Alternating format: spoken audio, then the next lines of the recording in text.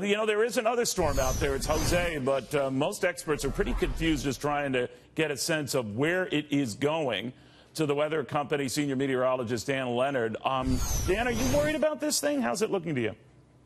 To be honest, Neil, it doesn't look too bad. Right now, it's milling around underneath a big ridge of high pressure, which is keeping it at bay. So right now, for the next 3, 4, 5 days, it stays well offshore. There are some models that try to bring it in close to the Carolinas next weekend or maybe into early next week. But right now, I think probably the chance of an impact to the east coast of the U.S. is roughly around 10%. So I think we're going to dodge a bullet with Jose. Not out of the woods quite yet. A couple of more days worth of model runs and we can be sure that it's a fish storm.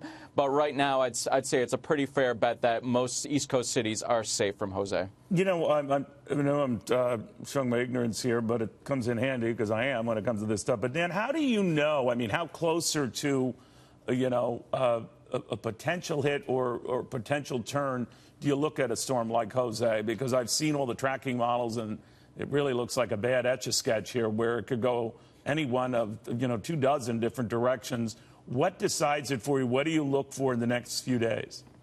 Yeah, those spaghetti models are the bane of meteorologists' existence because the amateur viewer, you look at that and you say, very smart. Yeah, exactly. Like, oh, it could go anywhere basically. But let me put it this way: there are certain models that we look at, and then there are the ones that we ignore. The spaghetti models don't take into account which ones are the good ones and which ones aren't so good. So I will say this: there's a couple of models that did really well with Irma, tracking Irma, and those are the ones that you sort of look at down the road and say, okay, it did really well with Irma. Let's see what it's doing for Jose.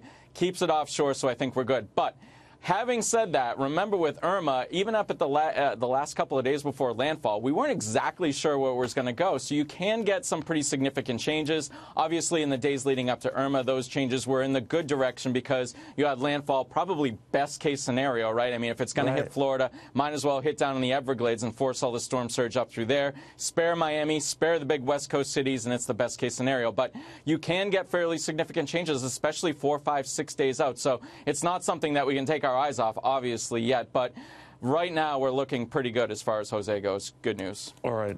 Fingers crossed, Dan. Dan Leonard, the weather company senior meteorologist. Very good seeing you. Thank you.